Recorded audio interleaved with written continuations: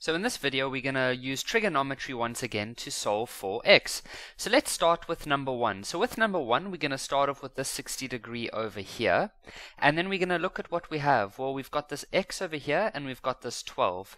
So the x, well, that's going to be the adjacent, so we've got the adjacent, and then we've got the 12, which is the hypotenuse.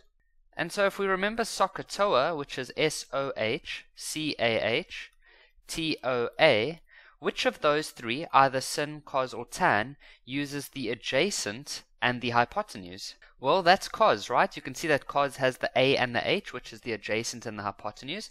So what you then say is that the cos of 60 is equal to the adjacent, which is x, over the hypotenuse, which is 12.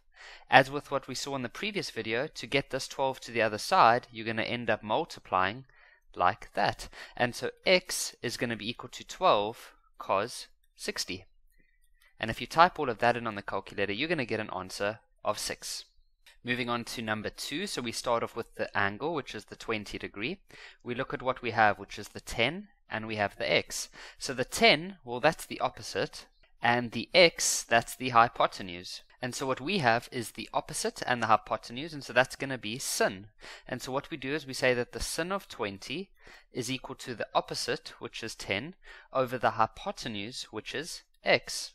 And so now things are a little bit different with this one, so I'm going to show you how to solve something like this.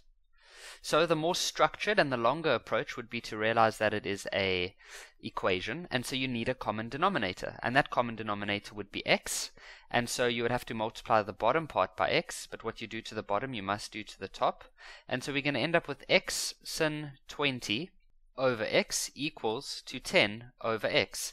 Then what you'd have to do is, because the denominators are now the same, you can just cross those out, and so we're going to end up with x sin 20 equals to 10, and so to get x alone you're going to have to divide by the sin of 20, and so you're going to end up with 10 over the sin of 20.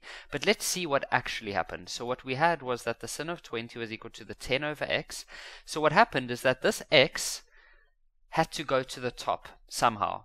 So we took it to, you can imagine us taking it to the left hand side like that, so it became x sin 20 equals to 10, and then to get x alone you had to take this sin 20 and you had to divide on the other side, and so it went to the bottom like that.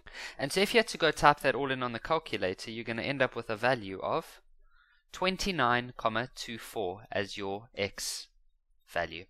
So let's just practice a little bit more on how to rearrange the equations. So let's say we have x equals to a over b, for example. Let's use c instead, don't always have to use x. And let's say we want to get b by itself. Then b is currently at the bottom, and that's not a good thing. So what we do is we have to somehow get it to the top, so it becomes bc equals to a. And then to get the b alone, you would have to divide by c, and so you'd have b is equal to a over c. And so what actually happens is that this c and this b, they simply switch places.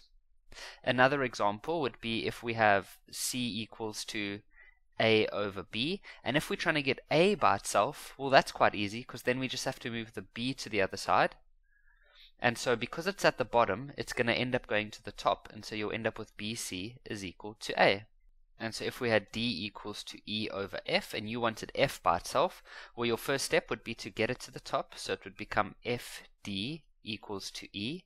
Then you get f alone by dividing by d, and so you have e over d. And then a last one would be if we have g equals to h over I, and if you want to get h by itself, well, then you just need to move the I to the left, and so it just ends up going next to the g like that. So anything that's at the bottom, if you take it to the other side, it ends up at the top, and anything that was at the top and you take it to the other side, it ends up at the bottom.